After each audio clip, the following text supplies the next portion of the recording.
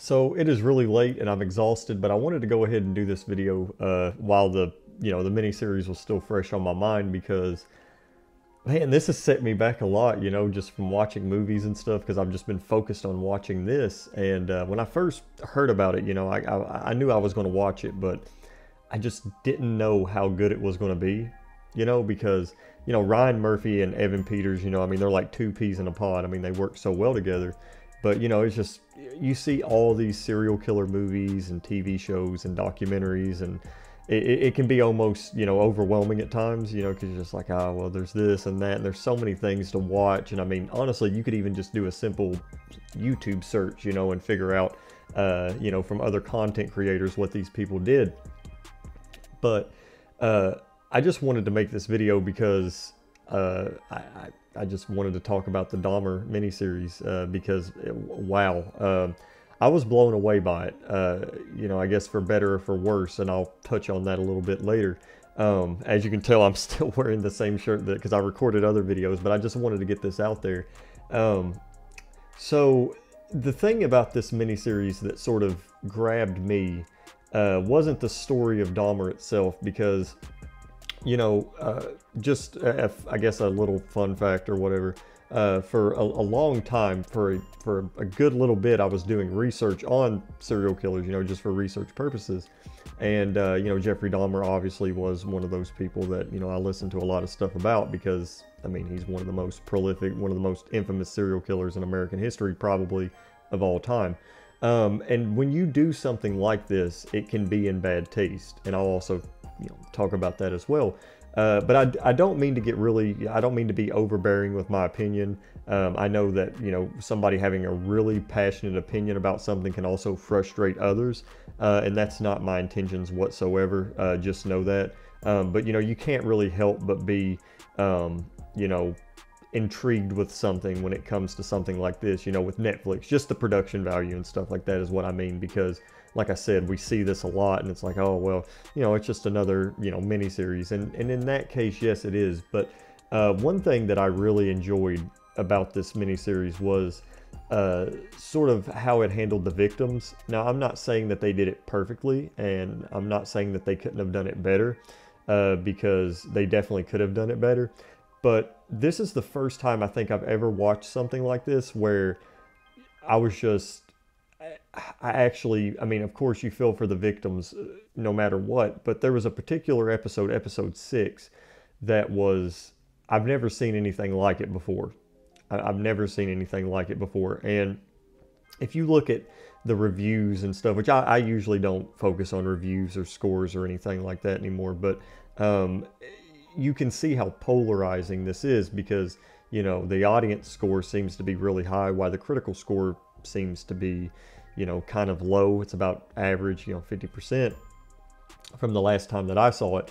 But episode 6 in particular, I felt was done very well. I felt like it was just almost genius in a way because, like I said, I've never seen anything like it. And I'm not going to spoil it because I would highly recommend watching this. I know it's, like I said, it's a very brutal thing to watch, and it's, very, it can make people uncomfortable. But I feel like for all those people that, were like, well, we should, honor the victims more and we should talk more about the victims, episode 6 is definitely for you. And I would almost say that episode 6 could be viewed on its own, and you wouldn't have to watch anything else. But I feel like after watching it, you'll want to see the rest.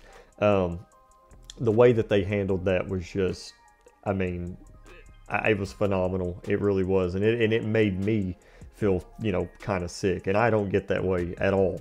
I mean, it's very rare that movies or TV shows make me feel that way.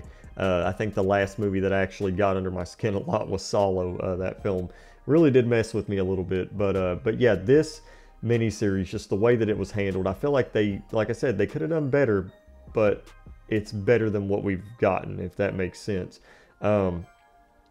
Another thing that I want to talk about, and this is kind of the reason why I wanted to make this, Evan Peters as Jeffrey Dahmer. Now, if you follow me on IG, you'll know that I've been talking about this miniseries on my story and sort of, just talking about Evan Peters' performance.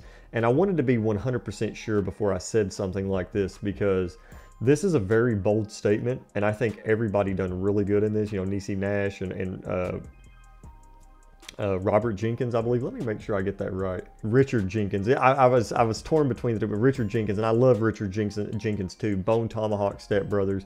There's some pretty interesting memes going on about him and Step Brothers in this, which is they're kind of humorous. But yeah, everybody done phenomenal in this. But Evan Peters, I'll just say it. He gave the performance, I think, of a lifetime. This was, I'm not even just saying this, this is one of the best performances I've ever seen. Now, of course, you know, when you see something more theatrical, you know, there's so many great performances out there, but what not Jeffrey Dahmer, but what Evan Peters did just felt so real. You know, he embodied Jeffrey Dahmer so well, and it's like, well, how could you say something like that? You know, you didn't know Jeffrey Dahmer, obviously, but like I said, I've done a lot of research on this stuff, and I've seen so many interviews with Jeffrey Dahmer. And if you look at the way his movements are and the way that he talks, and if you look at Evan Peters as a person and his interviews and just sort of the way that you know, he does his other performances and the other characters that he's played, this particular role is just, it's insane. It really is. I could almost guarantee this took a lot out of him, and probably a lot out of everybody else that was a part of this. You know, and that when I look at a really good performance, and when I judge a performance, I look at how that actor is in real life, and then, you know, you look at what they did in the film or the TV show that they're doing, and you sort of see that change. And when I see a change like that, you know, that just, it's like, wow, okay, I was not expecting that, then, you know, that makes a good performance for me. You know, like when you look at something like some of my favorite performances, Bryan Cranston, you know, Walter White is one of them. You know, that's an amazing performance right there, you know, or Joaquin Phoenix as the Joker. Or even if you want to go back in the past, you know, further, and you look at Jack Nicholson in One Flew Over the Cuckoo's Nest, you know, or Anthony Hopkins in Silence of the Lambs. You look at all of these just great performances, and it's just, you know, or even Marlon Brando, you know, The Godfather, which I know that's sort of a cliche, you know, of course everybody knows that's a great performance, but when you look at who these people are in real life, and you see that the character that they're embodying, it's just, you know, you can't help but be blown away sometimes, and Evan Peters has done that for me. I hope that he gets more roles, you know, and he takes on bigger things. I'm pretty sure, I don't know if he'll take on more lighthearted stuff after this. If he did, I wouldn't blame him. But yeah, I thought the Dahmer miniseries was fantastic, and I just, like I said, I didn't really want to do this video at first because, you know, it's kind of it's so touchy, you know, because the victims and their families, and you know what they went through, and you can say that you sympathize for them, but I mean, in the end, unless you go through something like that, I don't think, you know, I just don't think you really could, you know. I mean, you can sympathize, of course, but it's rough stuff. It really is. And you know, I'm not saying that this miniseries did justice, because I don't think it did at all. You know, but I think it's, like I said, it's the best that we've gotten so far, in my opinion. But yeah, so I just wanted to talk about the Dahmer miniseries. Hopefully I can get this up tomorrow. Like I said, it's really late. I just wanted to go ahead and record it. You know, I wasn't going to do anything special for this. I just wanted to, you know, just talk about it, because I like to give credit where credit's due, and everybody did a fantastic job. The production value was really good, although I think I noticed some pretty interesting continuity errors, especially seeing him when they're in the car, and you can sort of see it looks like modern day cars are driving by, which I guess, you know, like stuff like that can be very, I guess, tricky to do.